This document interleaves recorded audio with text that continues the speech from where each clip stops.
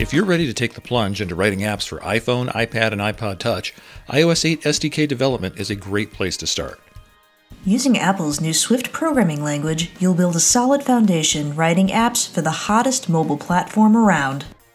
By building a single app over the course of the book, we'll go from one screen with a single button to a complete Twitter client that drills down into details, works with graphics and text, and even incorporates multi-touch events like drags and pinch zooms.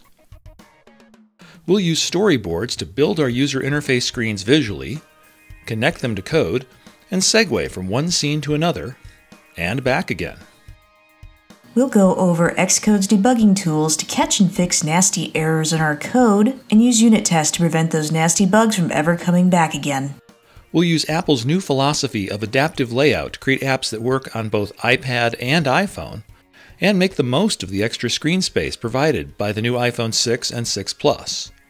We'll even visit newer APIs for iOS 8, like the Photos framework, and third-party extensions like custom keyboards.